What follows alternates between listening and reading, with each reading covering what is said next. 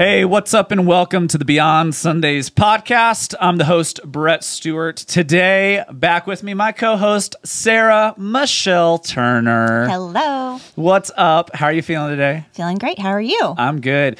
I said Michelle. Sarah Michelle.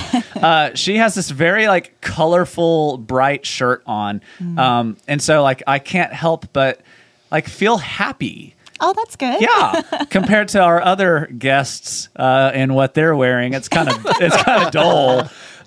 So they bring me, dull feelings. But Sarah, you bring me a level of happiness today. I'm so glad. But anyways, I'm excited about our conversation today. We've got two guests, and we're going to be talking about a lot. And in fact, this is a two-part episode, and there's going to be some big announcements in this episode as well. But let me introduce our guests for today. We've got Randy Reese and Zach Vassar. So as promised, let's start with Randy Reese. Randy. Hi, Brett. How are you doing? I'm good. That's good. Randy, tell us, this is always a loaded question, but who are you? What does this season of life look like for you now? And for those who don't know that are listening to this, what did the previous season or previous employment look like for you? Well, until March of this year, for the previous 13 years, I was the men's pastor here, and that was there's a whole lot packed into those 13 years, beyond a shadow of a doubt. But they were really, really terrific years, and filled with lots of opportunity that I'm thankful for. And then the fall of last year, maybe late summer, I began to sense, well, actually the Lord made it pretty clear that it was time to go into the next season. Yeah. And so we are in the process of starting a season of a combination retirement, sort of, kind of, but just some kingdom work that will be a little different. Yeah, for sure. In shape. But yeah, it's been an interesting season. But yeah, and that's what our conversation today is about. We are talking about seasons and transitions in life, because whether we like it or not, whether we realize it or not, our lives are full of seasons and moments and assignments and transitions. And so we'll dive more into that here in just a moment. But before we go to Zach, Randy, you were just telling me that your what number grandchild is on the way? Number 19 is on the way. 19 grandchildren. I cannot even fathom. I can't hardly, if they're listening, I'm sorry, I can't hardly remember my parents' birthdays. My wife and I don't have kids yet, but it's hard enough for me to remember 2 or 3 people's birthdays. How do you keep up with not only the names of your grandchildren, but their birthdays and all those things? Is it easy or is it hard? Oh, it gets harder all the time, but names I still have down. Birthdays are on a written calendar that Donna and I have. We both have to refer to that, and usually we'll see it about 3 days late. We went, oh, shoot. We missed one again, but our kids, fortunately, are gracious to us. But, I can remember names, birthdays. Ooh, man, you and Donna almost need to have weekly meetings of, are there any birthdays or significant events? We try to do that. Wow. That's awesome. We really do, or something important. So. That's cool. All right, Zach Vassar, who are you? What do you do? What did previous employment, previous season look like for you? Mm-hmm. And what's your connection to this guy over here, Andy? Yep. Well, I was first going to say, he doesn't remember birth dates. Donna does that. And I'm certain that she is in charge of all that. So, I'm certain. Yeah. I'm certain she writes it down also. Right. You. I bet she leads you just those show weekly up, meetings. Right? She's amazing. Yeah, she is. All jokes aside. So my name's Zach. I'm I'd say new men's group's pastor here at Beltway Park. But I'm not new to Beltway Park. I've been here I guess we moved to Abilene in 2016. So we're 6 years here, 5 years at the park. A good majority of that 5 years doing things in men's ministry. And, just starting with who's Randy to me, just to answer in reverse, I view Randy as a spiritual dad. Yeah. He knows that.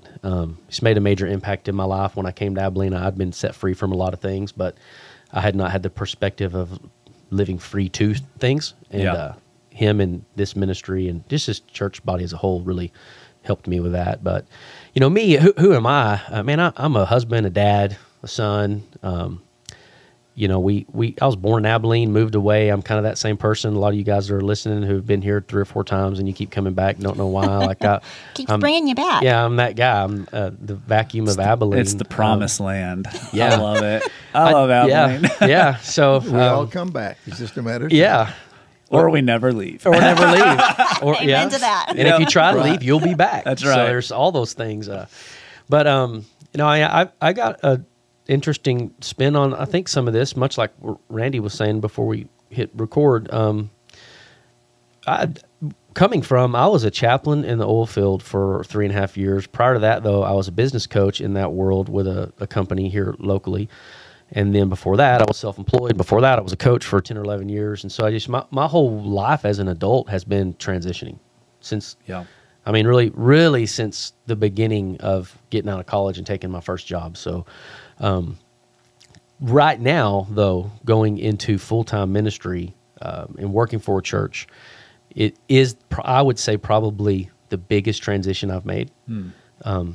If I were to line up the other things I've done, because mostly I have felt like most people would feel is real unqualified and what are we doing here? And but I think God's got a plan. I would say the same thing. In for all me. those, leaving coaching and going to the business world was pretty typical. A lot of people do that, leaving the business world and finding a heart for God, and that can happen to you. But anyway, so this is interesting. I am currently in process. Yeah. Right? And for those listening, especially if you are, what we would call young adults, millennials, whatever, in your 20s or 30s, mid-20s to probably through 30s, or at least most in, late middle 30s, whatever. It's really good for us to hear that you didn't, it's not like you found the one thing and you did that for your entire life. Because I know something that drives me and that I constantly have to face, and Sarah, you can speak into this also, is there's kind of, at least in our generation, this pressure of, I need to hear what God's plan is for me, or I need to know what my life is about, and I'm going to do it, and I'm going to build it, and that is it. Like, my position is my purpose. Well, we start getting asked that question, what are you going to do when you get to college? Yeah. Not in high school. I mean, and it's that pressure for an 18, 19-year-old to figure out what they're going to do with the rest of their life. Shoot, I don't even know who I was until I was 25 or 26, and I'm 31. still discovering who I am. Yeah. So I think it is good to remember that, we do face seasons, and those seasons, they have a beginning and they do have an end. And then there's that transition period in there too. And I love so many people have used the word process. We are in process. It's such, and I think it's even in the definition of a transition that we are in process, daily becoming more and more of who God has created us to be, and figuring that out. Like, we don't have, all of it figured out on day one. It's just a process of becoming who the Lord is. I think so called us to many be. of us want to eliminate risk from life of almost any kind. They want to know what's coming, and they want to plan. They want to make sure, and all that kind of thing. And if you're one of those folks, I'll save you a lot of anguish. You just need to get past that, because there will be risk. That's the nature of being a human being, that God created us and created life that way. So you will not be able to eliminate risk, but risk can become a really good friend if you will just trust God in the process. Oh, yeah. Yeah. As I've just in the last season, we've talked a lot, Randy and I, and this whole idea of high risk, high reward. And even Brett and I, we've had some conversations about that. I mean, you're taking what I would say is a large risk, but, I believe there's large reward that comes with it. We may not know what that reward is, but when you look back, a lot of times with these big decisions you have to make in life, when you are believing that God is the one that's nudging you into those places, you almost always look back and go, man, thank God that I took that step of faith because I didn't see this, but here's what happened, and here's what was. And usually it maybe not even be your own benefit; it's someone else's that you didn't even realize pushes them into what God's calling them to do. And just how the kingdom just advances. It's if there's any growth that is able to be gained, earned, achieved, whatever, it comes from risk. If we want any, let's put it in kind of financial investment terms, ROI, return on investment. If you want any kind of return, any yields from what you put in, there is always a risk attached to that. And often the things that yield the greatest returns are also the ones where you have to be more risk adverse. Absolutely. If you invest into the safe things, cool, it's more secure, but you're probably not going to gain much at all.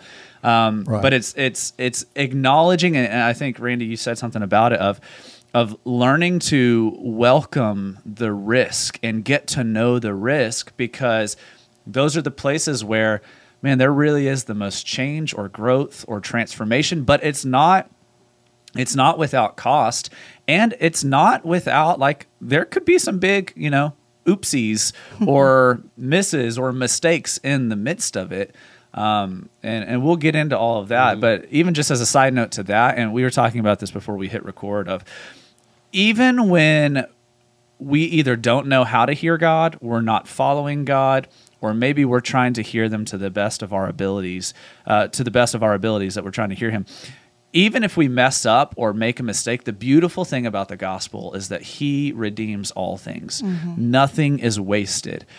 Reese was even talking about moments in his life before he was following the Lord and making decisions that didn't welcome the Lord at all. But looking back on your life, you can see the hand of the Lord in it and through it and redeeming it. And so for anyone listening, you're not going to miss it, and nothing is wasted if you live in a posture that is surrendered to the Lord, because whatever it is that you have, good or bad, the Lord's going to redeem it. And that's the beautiful thing. And so even when we face risk, there's a hope, honestly, for us. That's I know that I'm not going to lose it all, because one, I have nothing, but I've been given everything, and that cannot be stripped away. I mean, it's what Jesus says, that, neither death nor life, nor angels, nor demons, nor anything on earth, below earth, nothing can separate us from the love of God that's in Christ Jesus. And so to me,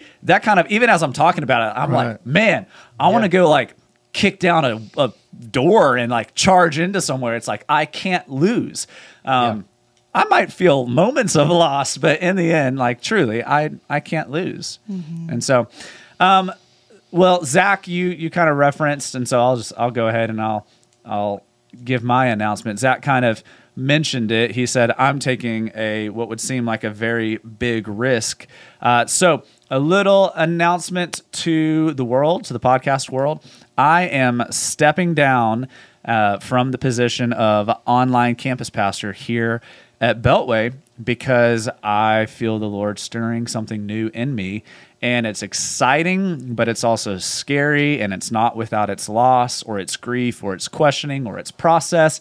And this isn't something that was decided 1 week. It's kind of been a year plus kind of stirring that I've felt the Lord, and multiple points and conversations and counsel in it. And we'll go through kind of that as we talk about seasons and transitions and the process in between. But I am leaving this position, but the person picking up the mantle to take it into the next season is in this room and on this podcast. Hello. It's Sarah. Sarah Turner. I'm super excited, and also in process and transitioning, just like you. Yes. Learning new things. Yes. So it's going to be wonderful, and thanks for all the things you've already taught me. Yes. No, I'm really excited. And one of, when we had this thought to bring together, there's recently been a transition and a change within the men's pastor role and the men's ministry here at Beltway. And now, me and Sarah with Online Campus, it was man, how great of a conversation would this be to put all four of us in the room and just talk about how did that process look?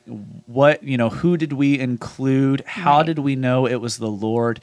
And even in knowing it's the Lord, what are the things that you still have to say goodbye to or lose? And so I don't know who wants to pick it up first, but I'll make Reese go first. He's Everybody's looking at Randy right now. Why did I Randy know goes that was first. going to happen? well, Randy, you're the sage. You are the wise man of this good. group. And I don't say that because you're the oldest in here. You really do walk in such wisdom. And Vassar already spoke to that you are a spiritual father. You're a spiritual grandfather. And, you have history of walking with the Lord and trusting him. And, so yeah, we do actually look to you. One, you're the first one to step out and make a change, at least in this room.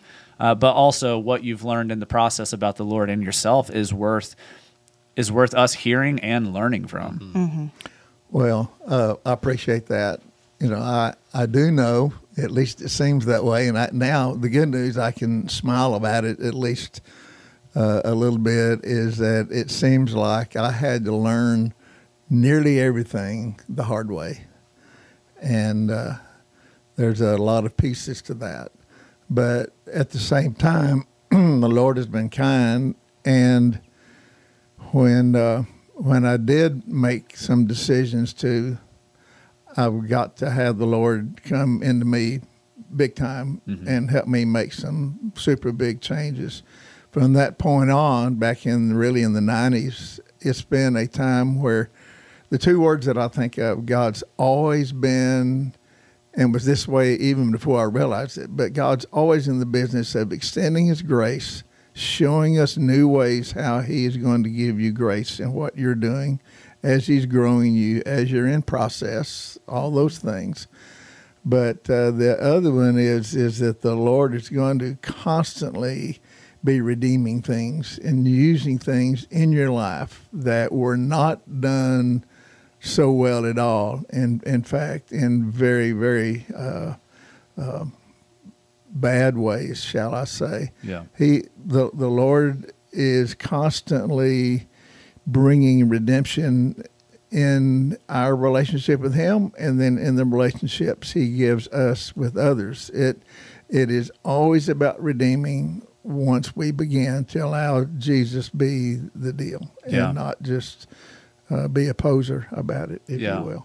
And, I know, Randy, in multiple areas, like you just said, you've experienced so much redemption. Not just, when we say redemption, we're not just saying like, salvation and like eternal life, but we're talking literally about the things that fell apart in life that either happened to us or because of us, because of choices we made. Like, Randy, I know you've experienced so many things that have been redeemed, and I've experienced so many things that have been redeemed. And I mean, everyone in this room has seen that. And as I'm so passionate about the Lord's ability to redeem, because he really is that good. Like, I think about all the ways that God has brought new life from every moment, every decision, every mistake, every whatever.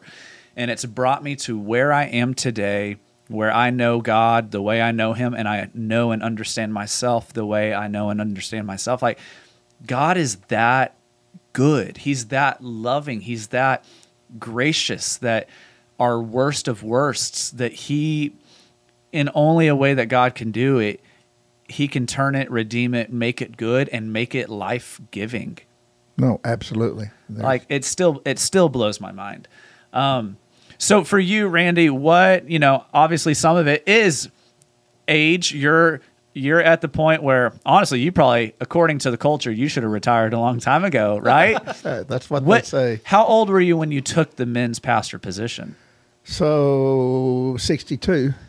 Okay. And then you did it for 13 years. 13 years, so almost 75 when I stepped down. Yeah.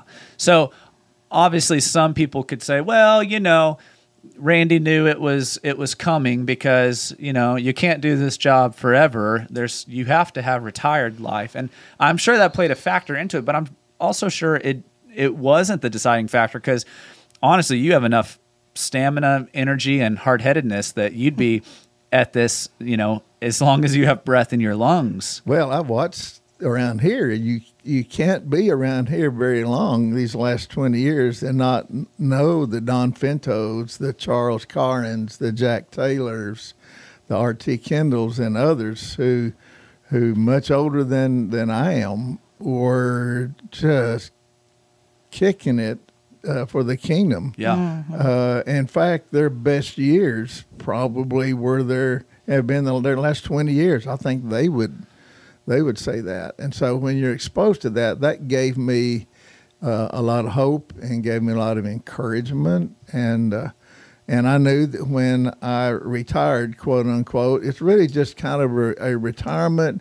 I guess you use that word because you are in your 70s, but it was just a step down from one post that the Lord was kind to put me in, and now He's creating some other opportunities. And as Donna and I are in process, that's a good word for the morning, in transitioning and having some ministries. I mean, we're still around here and don't have any plans at all to not be around here at all. So we'll be in the Beltway world, but we think our scope of where our involvement will be, certainly with kids and grandkids a little more, but we have some things that we believe the Lord has laid upon us to pray into and step into, and so it's going to be exciting to see that all take place. Yeah, it's interesting what you said, because you're in your 70s, you guess people call it retirement, but really it is a transition. It's a new season. It's going from one position to the next. Your purpose doesn't change. If anything,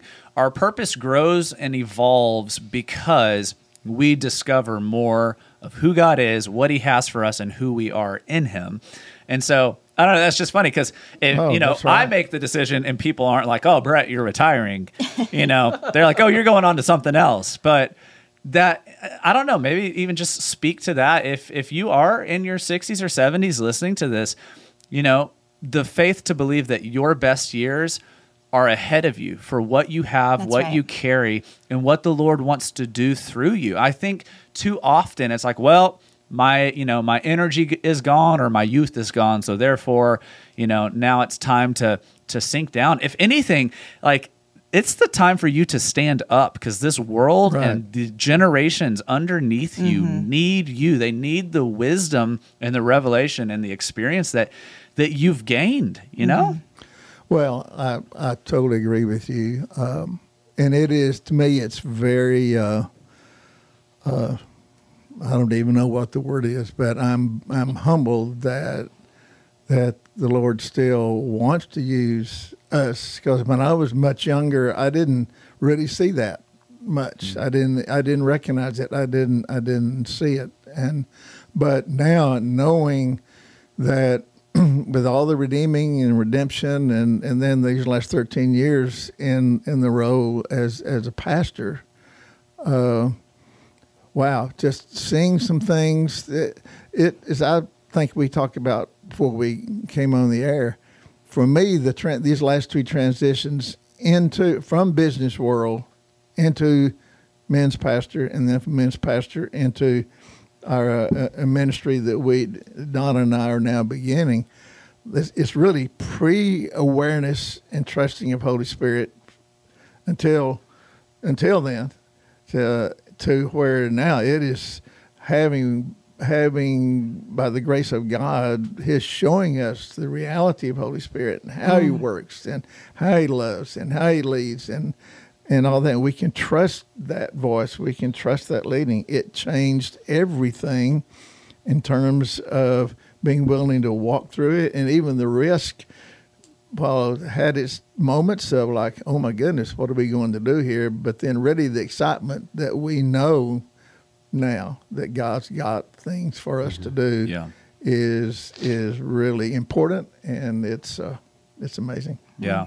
Well, it's been, like you mentioned, being around this place, but also, I've worked side by side you, Randy, for the last 7 years, and you modeling that as well, of like really being here at Beltway and witnessing the leaders and the figures and the faith that is present in this place. Like, I don't know that before I would have thought that there was really anything after retirement. It's like, just family and kids and grandkids, Sure. and that is a piece of it. But Right. to see that there is a drive for more, and like it doesn't stop.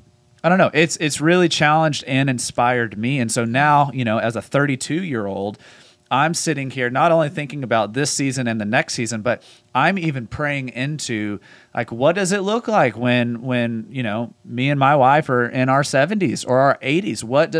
What can God do? What can we believe him for? Rather than just like, oh, well, we lived it. Now we just kind of rest until Yeah.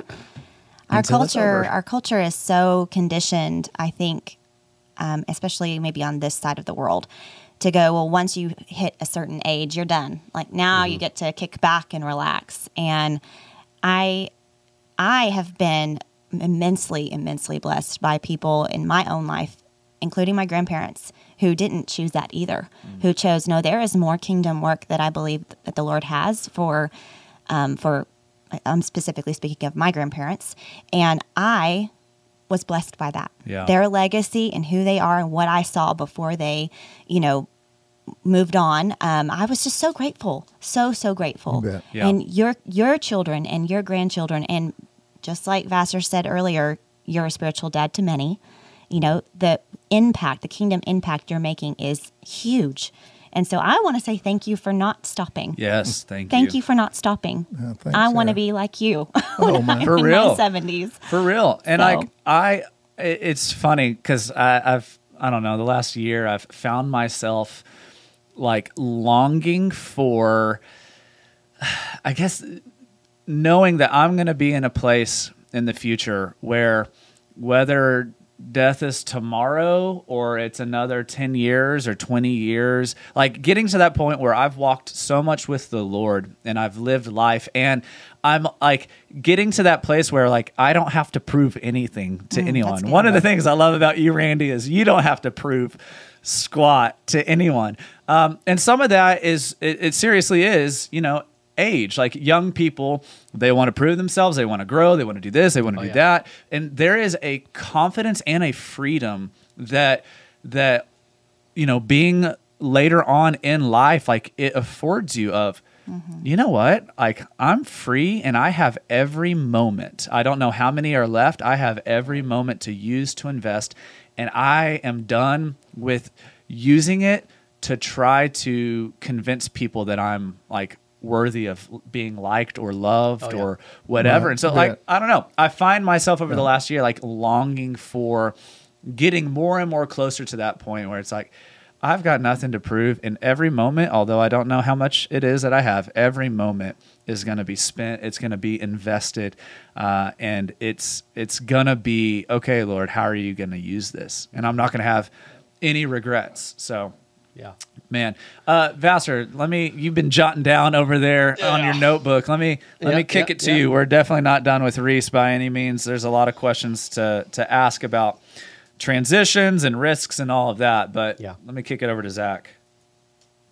Yeah, so I'm just sitting here thinking about all the stuff Randy's been saying, and it really speaks to the heart of adventure, of being on a life of adventure. These taking risks and not knowing maybe what the return's going to be, and for the sake of the kingdom and for other people. And you have done so much that I think we've been all blessed to, speaking men's ministry wise, to step into something that's got such a foundation. But there's even a transition inside the ministry, not just an individual. And the transition is sons who have identified themselves and realized that, like what Brett was just saying, like what I do does not define who I am. This ranking system in my job doesn't really validate me. What validates me is I am a son. And we've got so many men who have stepped in that. But so many of us, myself included, are in transition of now seeing ourselves to fathering other men. And in a culture where we're up against what the world is telling you have to go do, there's something about the way you've carried yourself, Randy, of just being steady and calm and humble, that really that's the model of Jesus is to do that. And it's very attractive because everything else is exhausting. Yes. I've done all that, man. I've chased all the money and earned it and lost it. I've chased all the accolades and got them, and at the end of the day, they don't really do anything for you. They just collect dust. I mean, we could just go on and on. Like what really truly matters is this adventure you get on inside your life with the Lord and stepping into that. And so when you see somebody that's done that well, not perfect, because like you said, there's, learn the hard way, or however you put it down, was, I'm willing to do that. I heard Randy talk to a bunch of guys not too long ago, and it was all about counting the cost, like kind of what Brett was saying. And what is it going to cost you to go really be a disciple? And it's going to cost you everything.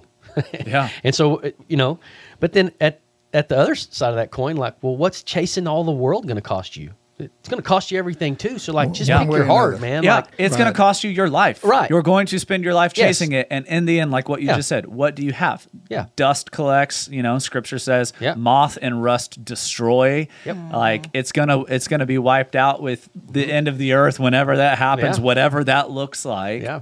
Well, what matters is legacy. I mean, Sarah said it. That word, like, I'm raising 2 daughters. I'm counting on some men to step in at some point in time, and they're going to, connect a legacy. And I want to be a part of that some sort of way. Rachel and I both. And, I'm the biggest mission I have on in life is family. It's not even this job. It's not this podcast. It's not the men's ministry. It's all those things are important, but they're not primary. And so, I think figuring that out, every one of us, though, have to get on life's journey in order to find that. Yeah. So, like, you're listening to this. I'm 41 years old. I didn't get saved until I was 31 years old. So I spent a good portion of adulthood just rebellious and hellish and, you name it. And everything was self-serving about Zach. And all the while you're winning and losing some. Like, everything just got so fleshly. You come to a place where you think, like, is this how life's going to be for like, is this it? Yeah. This can't be it. So there's always going to be a learning curve. The fun thing about what I've found with the Lord is even after discovering Him and then walking in freedom and listening and obeying, you don't lose that element. Yeah. Like, there's still a sacrifice, a suffering, not everything's just going to be handed right to you, so it's not like go sit on the couch and listen to the Lord and He's going to change your life and everything's going to, you still have to get up, be an action taker. I think some people get so stuck in the mud of like I think one of y'all said earlier, I'm just going to sit here until the Lord tells me what to do, and I'm going to go do it with everything that I have. Like, well, hold on a minute. Like, just start doing some stuff. You'll start to learn the voice of the Lord very clearly. Exactly. Another voice you will learn very clearly is the voice of the enemy. Right. And I'm telling you, they're both talking. Oh, yeah. Yeah. And we don't have hearing problems, man. We got listening problems. Yeah. So, like, Yeah. but if you're not an action taker, Yeah.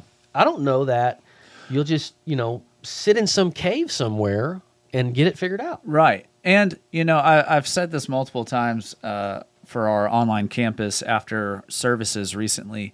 There's this deceptive thought and belief that we've bought into that, when I get to this point, or when I Exactly. understand this, when I have more boldness, when I have more time, then I will do. We do that with tithing. Yeah, we do that with everything. Yeah. But the fact is like, you're not gonna get it unless you go. Like, you take action. I said on Sunday, like, you're not gonna grow in it unless you go in it. Like, you've got to step in it. So if we're just sitting back waiting on the couch for God to do something, or for us to feel confident enough, it might seem like your time will never come.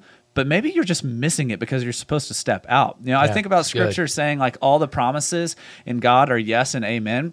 Okay, He's giving you a yes to the things that your heart is stirring for, to the things that you wonder, the what ifs of life, the what ifs of faith, the what ifs of calling.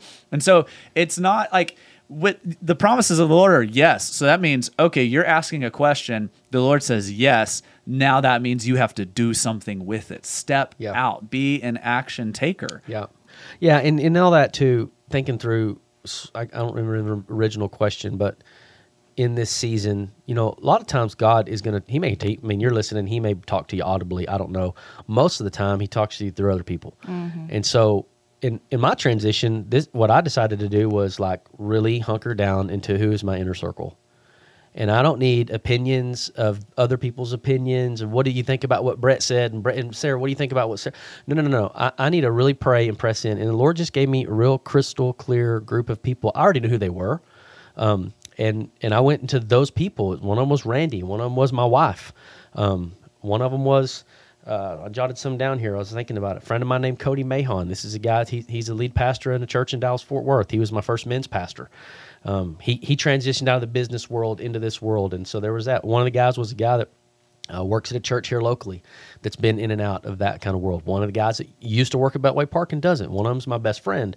A couple of elders, and really that was about it, you know. And I just started pressing and praying into the advice I was given. And what was so great was the Lord just kept affirming to me that I've called you to this. Mm-hmm. You can't fail unless you quit.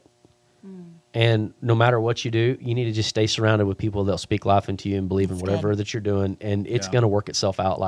And there's others, you know, on that list. The toughest conversation I had, and the top of my list was one I didn't mention, so I was kind of saving it to be separate. Was Bo and Candace Dunnigan, who are just a couple of my best friends. Bo especially, and was my employer at the time when this call came in to look into this. And I did not immediately tell him about that because I was afraid. Yeah. Just, man, what are we doing? Like, just having that conversation. And another friend of mine that's a business owner in town, his name's Trey Yarbrough. I was talking to him a little, and he said, you must go to their home and you need to speak to them. And I did that. And I mean, it was kitchen tables and tears. And I mean, we just been through a lot of stuff. I turned their company completely upside down for the last 4 years or so.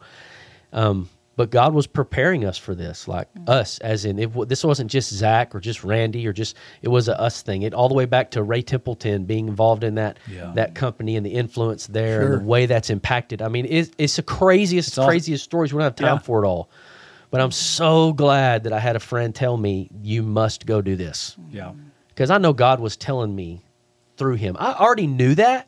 It confirmed in your spirit. But I needed that. Yeah. You know. Absolutely. Well, I mean, sitting here, and not to cut you off, I want to hear more. Like, we all had those moments of like, I've got to have this conversation with this person. Maybe it was our employer. Maybe it was our family.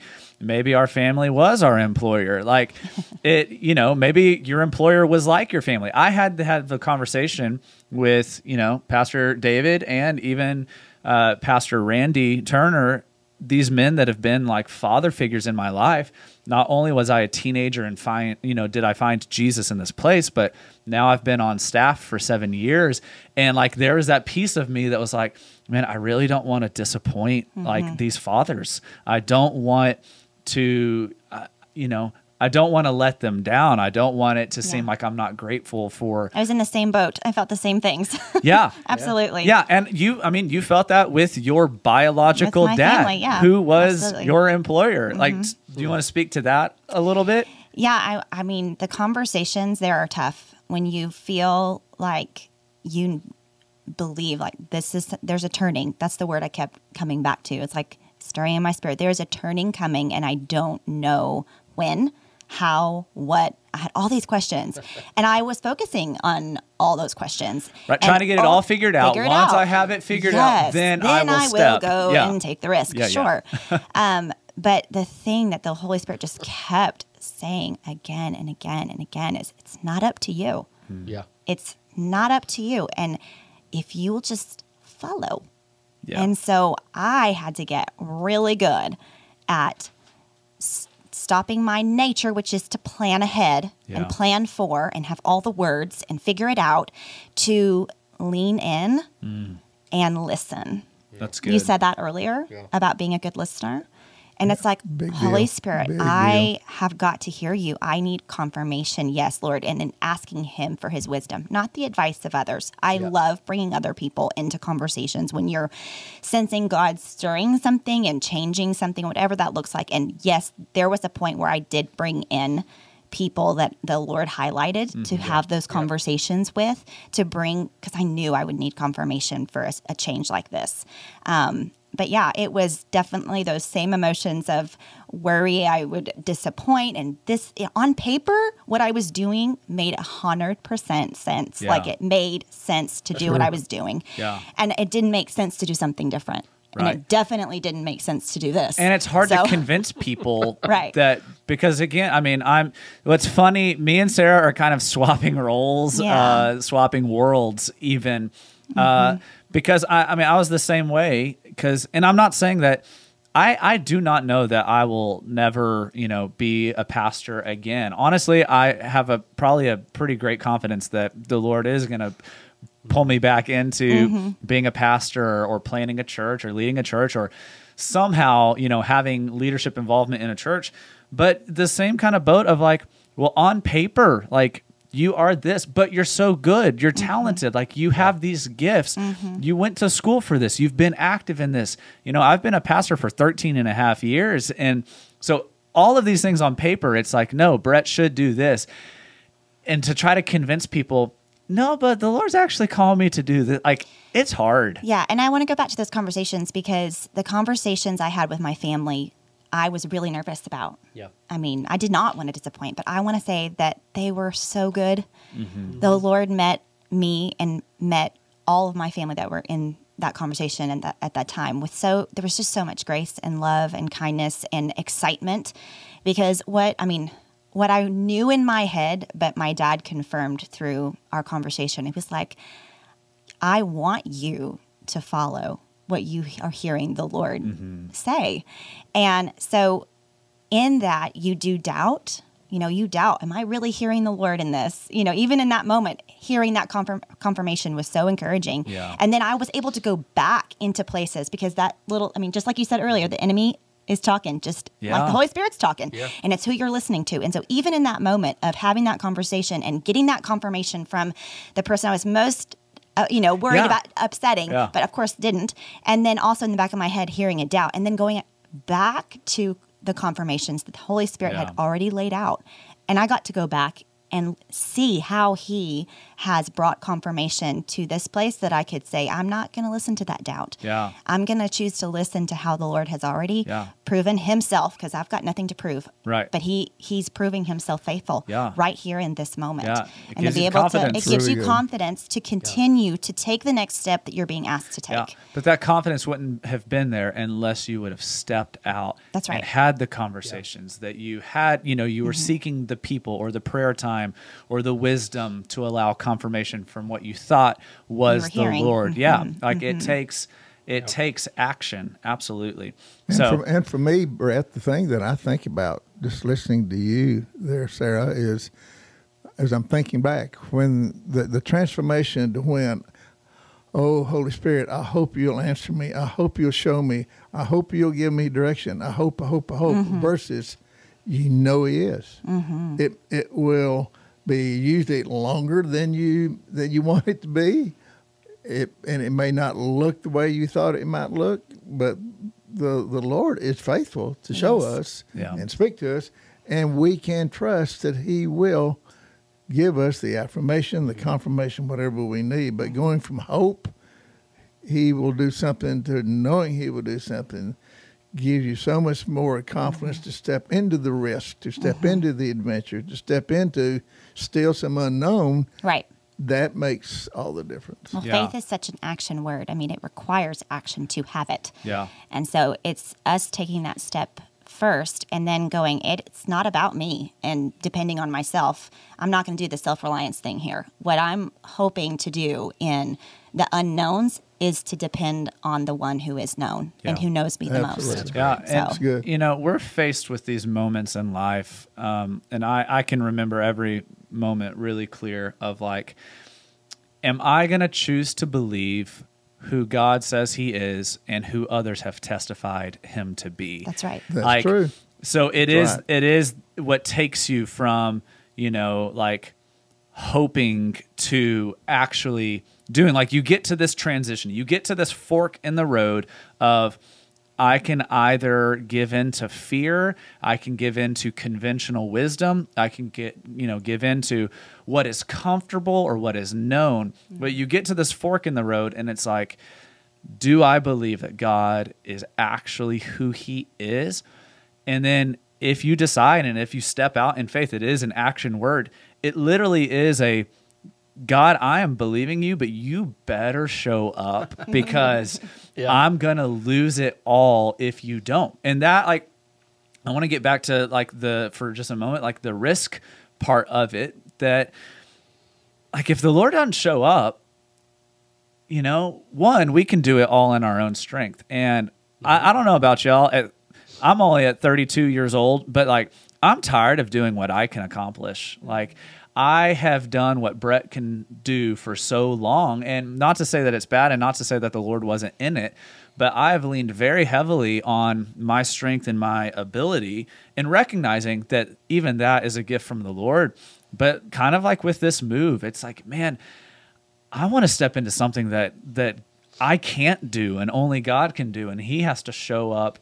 He has to show up in it. I remember I've mentioned this before, in the season of my divorce and being faced with going through and processing the pain and dealing with everything, I remember having this moment of, in the midst of all the feelings and the fears that I had of how much pain there was to be felt and processed, and my life just literally, it felt like everything up to that point was wasted and this and that. Like, I came to this point of, God, I'm going to dive into this because I am choosing to believe you are who you are and that you're going to show up. And I specifically said this to God. I said, if you don't, then I'm done. I'm over. Like, please take me out of it. Like, you've got to show up, and I'm trusting you too. And it was a very scary thing, because I remember sitting in one of our pastor's office and like weeping, not like, tear fell down your face, like snot flying, weeping, and like trembling because of how much I knew that I needed to walk through and process. And I was so scared, but being in that place of, Lord, I'm gonna step out in this, but you've got to show up. Yep. And so, well, I think about something that Rodney Hogue talked about last year at boot camp, about the way that Jesus modeled is basically, he as a fisherman, these guys casted nets. So fish sometimes got caught, knew they were caught, and some didn't know they got caught. So his model was real simple: is he's going to teach and then he's going to demonstrate, or he's going to demonstrate and then he's going to teach. That's really the play. So when you think about the kingdom, and you're stepping out into some faith action step, like he's going to do it. You just may not see it, or you saw it, and that's why you're doing it. Either way, both things are happening. Yeah. Does that make sense? Mm-hmm. Like, it's hard to fully explain what I'm saying, but if you're listening and you've experienced God work in your life, and you think about that, like there was something, you saw a testimony or something, you were like, man, if he would just do that for me, and you took a step of faith because of what you saw, and then something similar happened, maybe not exactly the same thing, but you had that happen. It could be anything. It could be a healing. It could have been a whatever, either way. And that's really what we're called to do, is we're going to talk about and teach about what God's capable of doing. And then we're going to step out and model it, or we're going to step out and model it and say, "Oh my gosh, look what he just did!" Either way, man. The risk is, if you really believe, then when it happens, it's a total transformational deal. Yeah. Yeah. And, I think. Go ahead. Go for it. I was just going to say, I think it's really important to remember that it would be good for us not to limit God. Yeah. Because He is so limitless, and so if He's so limitless, and we remember that He's gracious and good, which is what we've been talking about in all things, that means in our limits, He's gracious and good in that, and knows them anyway.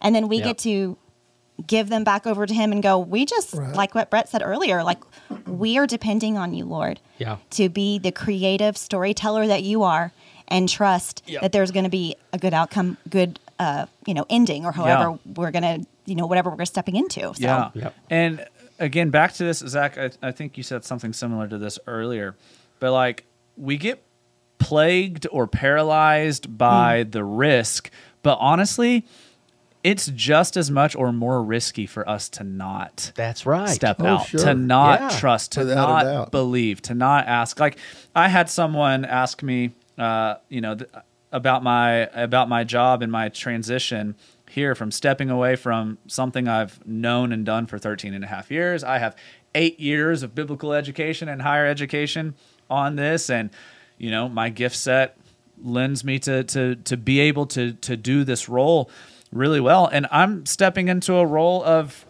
for now, some real estate investing, rent houses, flip houses, short-term vacation rentals, like stuff like this that I've only been doing not even 2 years yet. And, I was asked by someone like, well, can you afford that? Like, can you afford leaving something that's secure? I mean, isn't that risky? And I remember my response to them was, it's more risky for me to not, because I know that I'm settling. I know that I'm not trying to hear the Lord. I know that I'm sitting in my own comfort. There is more risk and more loss for me to not step out. Yeah. We're going to stop the conversation right there, and we will resume it back next Tuesday for this part 2 conversation with Randy Reese and Zach Vassar. We hope you have a great week. Be blessed, and remember, God is moving in your life beyond Sundays.